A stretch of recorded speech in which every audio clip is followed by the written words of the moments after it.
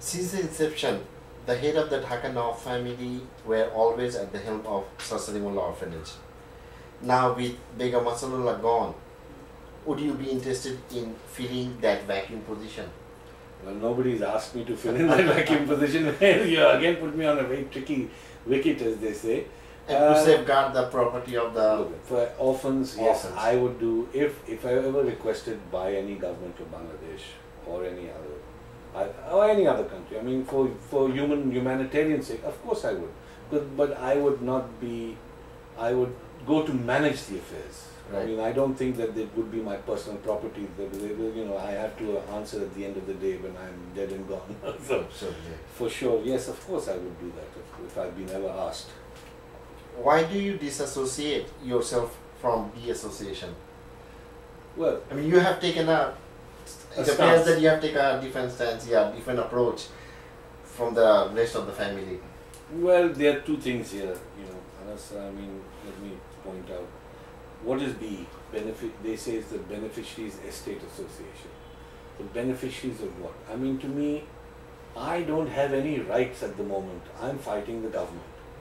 What the association is fighting amongst itself most of the time, or the other, you know, there are different groups, and I don't want to be part of that. I want to be above the local politics of our family to, you know, so that, you know, because at the end of it, Anas, I mean, you could have straightened their hand. I mean, no, but then you see, you have to understand, being a Nawab, joining the club, being the Nawab puts you in a very awkward situation, vis-a-vis for me, especially because neither do I have the political clout, nor the power, nor the financial backing to do anything. But yet I have to distance myself to keep that if any time ever comes a situation that one should be above all this, so that if, say, tomorrow you come and say, like the titular head. Yes, yeah, exactly, and you have to be above. Being a head means you are the head of everything. So you must be, have to rise above. Rise above. You cannot take sides and be, you know, you have to be able to be seen in a position where you can dispense any form of justice if you can, if it is possible, without taking any sides or being partial. You have to be impartial in your way. Now, if I take association, then somebody else from my family will tell me that you can turn around and say, oh, you're part of them, not a part of us, but you're my family member as much as anybody else. So that is one, you know, situation that I don't want to take any sides on that. I mean, the next question: shed some light on ongoing and past litigations which involve lawsuits against your king. Well, there have been many. I mean, this is not something new you started. It had been around. I mean, but how did you feel? I mean, I think initially the lawsuits were amongst family members or between the Nawab and his siblings or this and that. This is the first time that there has been a case filed against the very body, the government, saying that this is my demand or this is, as far as I'm concerned, and anyone else can go and do it, but please rectify the injustices that have gone on for 100 years. I mean, there's a limit to injustice.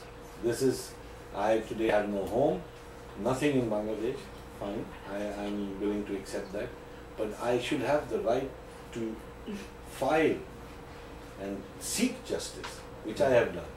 And you said there have been many cases where nobody's fought or nobody's gone against any government, whether it was the British Indian government or the Pakistan government or the Bangladesh government. It's true. So that's the differentiation I find between my case and everybody else's. I only want my right, nothing else. That's up to the judges to decide. And how do you envision Askari Jutmil, the dream of your father, to be free of Sonali Bank's loan?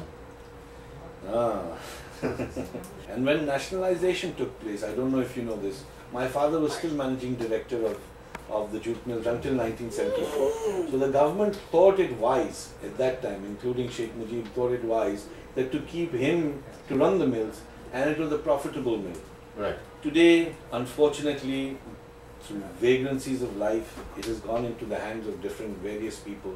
Including yourself, no? You served as board of member of Askari Jutmil. I'll tell you. Time to time.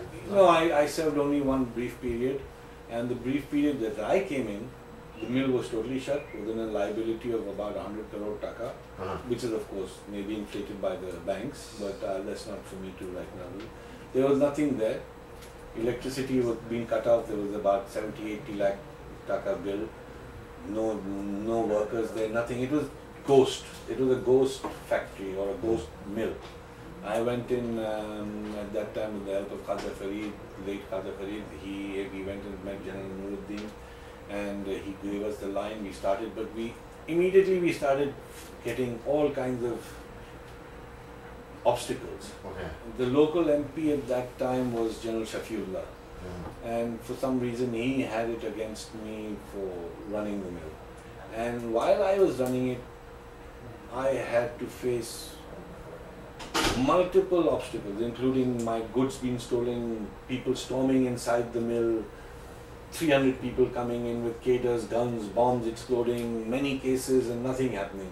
All I tried to do was get my own whole thing working to run the mill so that I could export. And I did manage to export. I was putting it to a position where from zero loomage I brought it up to 274 looms. And that is, I think, from nothing. Quite a big success. For me. But then due to the politics of the place, you see, you can't do politics and running an industry like that. You know, because it doesn't work. Business should be left alone. Yeah, business has to be separated from the politics. You may need political other affiliations, that is a separate issue. But if you start interfering in the industry of it, then nothing will work. What happened today is like the Titanic. Right. It's sinking. It's Not slowly, it is sunk. And I don't know what will happen. I mean, I keep hearing rumors about it being sold, and I hear, as of last week. As of last week or as of today, it's being sold. It's been sold.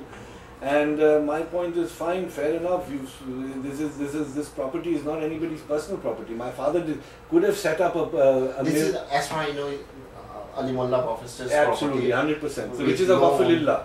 Yes. That means a public charitable institution. Right. So but I found people have used it and maneuvered it for their own benefits. And okay, fine, you use your benefits, I can understand.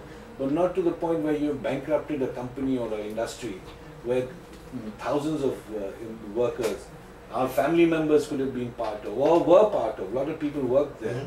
And today it has become nothing but the Titanic. So I don't see any good coming out of it right now. I mean, it's sad, but all of my father's dreams have been Shattered. not only shattered, but they've been finished. So, how do you balance between reality and expectations? well, the reality of the matter is that now Dhaka has been reduced to nothing. But it is, you see, with the title was an institution. Right. If it's left to me, I would institutionalize it. Huh? And when I say institutionalize, it means that not only the wealth, the power, but the very position, so that tomorrow future generations can be benefited. And not only, I don't mean only by family members, which of course are necessary Primary part of beneficiary. they would be, but general public. Right. When wealth is created after a certain time and position, it becomes an onus upon the person who's, say, head of the family or head of that institution to carry forth with that wealth other things. You can, like the Aga Khan or many other heads who would then invest in maybe say Water for Life programs or educational programs and many other programs which take place. What's your future plan? Well, as my mother would sing to me when I was a child and say, Ke Sara Sara, it's not for us to know. But I mean, my future plan right now is I'm here in America, away in exile from Bangladesh as such, due to various constraints of politics and various other reasons that I'm not going back. So I will be here temporarily. I'm here for some time, and God only knows what may come about. Lies ahead. I mean, I'm open to anything. I'm a reasonable human being with reasonable thoughts, and I believe, as you said initially, the difference between reality and what is that? Expectations. I think I've lowered my expectations, and reality, yes, being an idealist I was before, and now I've become a conformist in understanding that the ways of the world is different from being an idealist, and therefore I would obviously be more conducive in working and understanding the systems of life and how to bring about change if necessary in a different way, instead of being just a reactionary or you have to do things in a positive, systematic manner with the established orders. Did you ever see Darya-e-Noor personally? And what would be your emotional state if you were to hold the diamond right now? On the first question, no, I've never seen the Darya-e-Noor personally, no. I haven't seen it. I've heard about it, my father, a lot of other family members, everybody's spoken about it, but I've never seen it. And if I held it, I suppose at this juncture of my life, after many trials and tribulations, I would hold it and think, well, this is the famous Darya-e-Noor and I'm holding it, and I'm the Nawab of Dhaka, it should be mine.